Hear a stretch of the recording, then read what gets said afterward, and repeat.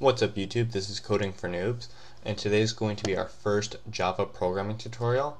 During this tutorial, I'm actually going to show you how to install and set up the Android SDK for Java, and basically we're going to be installing the Android SDK version of Eclipse, which is a Java IDE, because later on in this tutorial series we're going to be making some Android applications.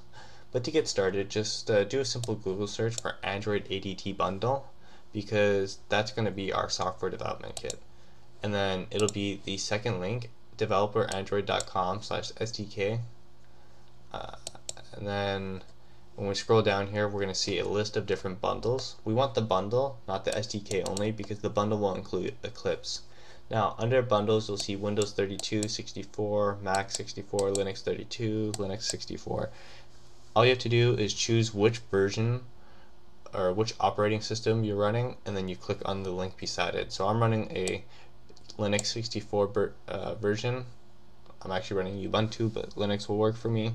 And I just click on ADT bundle, I agree, and download. And then from here you can choose to open or save. When you get the zip file, I've already installed it here, you're actually going to have two folders inside of it. I just copy the whole folder over to my desktop. You can put it wherever you want as long as you remember where you put it.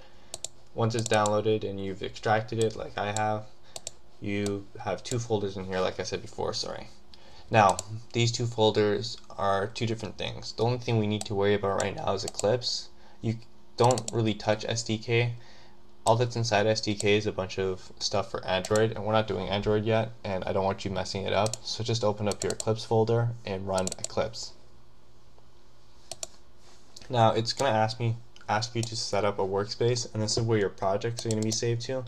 So I'm just going to quickly create a Java tutorials folder on my desktop, and I'm just going to save all of my Java projects to that folder. Use this as default. No, I'm not going to do that. If you do that, it won't prompt you for this again, but I'm not doing it because I actually have different folders for different projects for Java right now. So I'm just going to click OK now, and you'll see the IDE start to load up.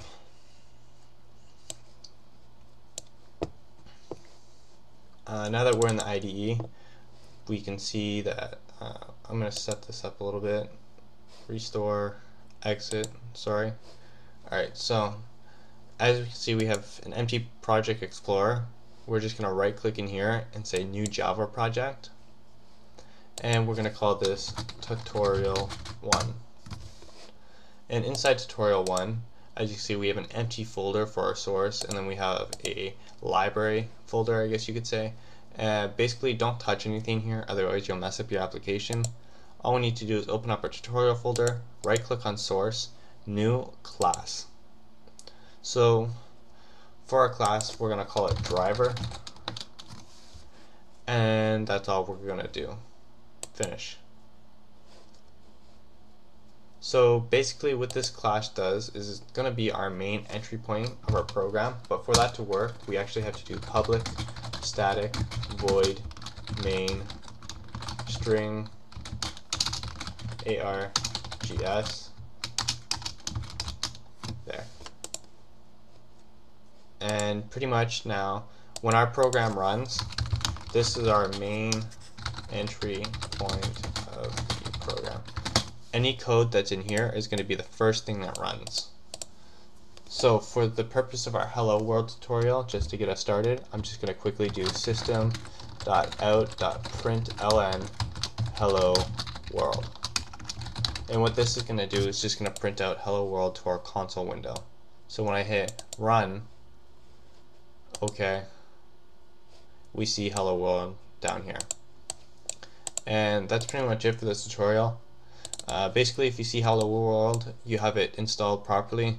If not, you might have to install the Java SDK, and if that's the case, then I'll be making another video about that later. But if you have hello world here, then you can continue on with the tutorials. If you're getting errors in Eclipse, you're going to have to install the latest Java SDK. I think I'm using Java version 16. I'm not sure. I'll have to check that out later as well. But thanks for watching, and in our next tutorial we'll go over some other basic stuff, some maybe variable declaration, some adding, subtracting, stuff like that. Thanks for watching.